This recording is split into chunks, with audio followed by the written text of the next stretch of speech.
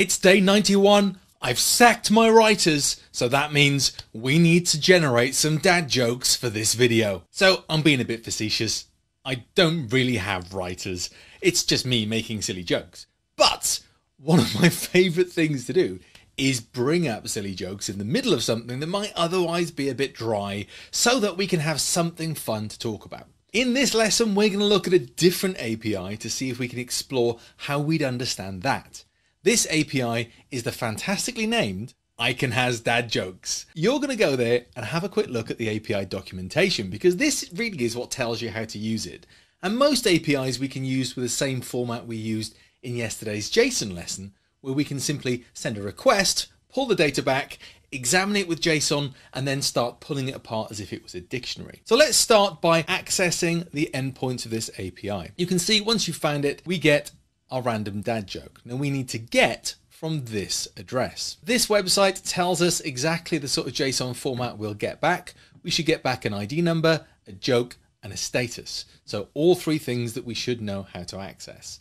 Let's see if we can build that simply now in a REPL. So I'm going to import requests and JSON so I can make sure I've got access to all that stuff. And I'm going to send my first request. So I'm going to call it, now get itself is a function of a web browser. It sends a message that says, I want to get. And we've used that before, haven't we? Get we've used before in Flask to pass data in the URL. We're going to get from there. And the first thing I'm going to do, pass it as if it was JSON, and I'm going to pretty print it so we can see what's going on. Now we'll run this just like before, and now we haven't seen a crash like this before. And this is because I Can Has Dad Jokes has a very specific way of asking for information. The API says that if we ask for JSON, if we ask for JSON, we get JSON.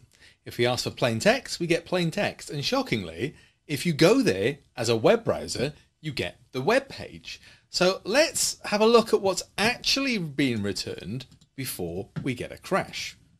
So when we send the request, we're getting back HTML. We're getting back the page itself. We're not getting back the JSON we need to get the dad joke. So how do we tell the server that we don't want the web page, we want the JSON? Very, very easy, and it's just a second argument to requests. All we need to do is add this. We need to add headers, and we need to add it as an array. We need to add it as a dictionary. And this needs to have the first key as accept. The value of that needs to be application/JSON. Now this is what it says to do here. That's what it can accept. Now I'm not changing the way this works, but if I click run now, you'll see that we're getting something slightly different back.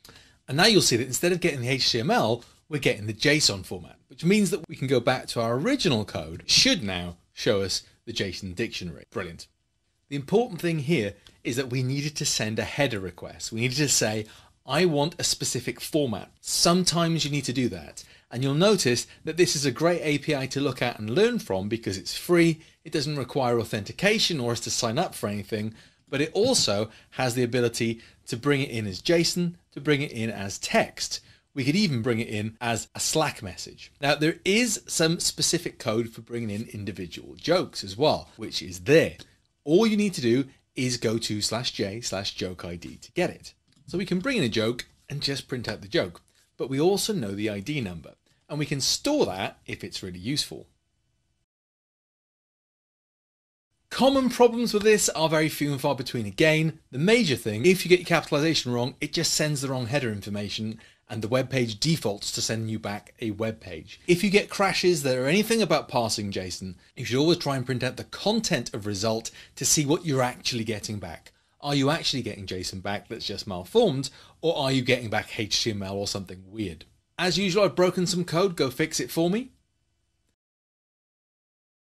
Your challenge today is to build from this basic principle a program that will give you a random joke and ask you if you want to save it. To save that joke, it should save the ID number in a Replit DB, and when prompted, you could ask it to tell you the jokes you've saved, and it would go through your Replit DB, use the ability of I Can Has Dad Joke to fetch a specific joke, and then place that on the screen. So it's a way of viewing random jokes and ideally saving the ones you think are pretty good. As ever, publish in the community when you're done and share it with us using the hashtag Replit100 days of code when you're confident to share it. Tomorrow, I'm going to point you at a weather API and you're going to build me a weather app.